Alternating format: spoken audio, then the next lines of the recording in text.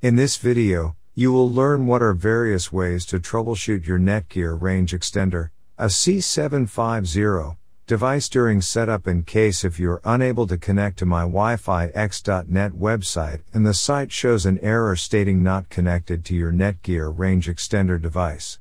Or extender connected but no internet connection. Here are some tips.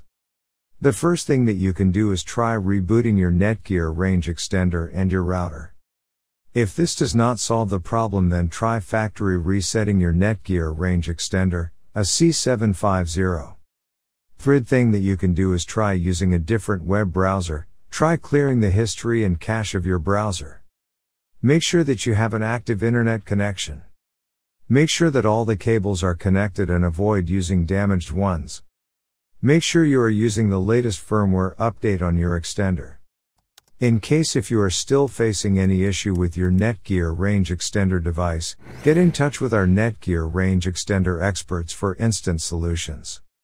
Thanks for watching our video, and do not forget to like, share and comment on the video, so that you never miss any video from our channel.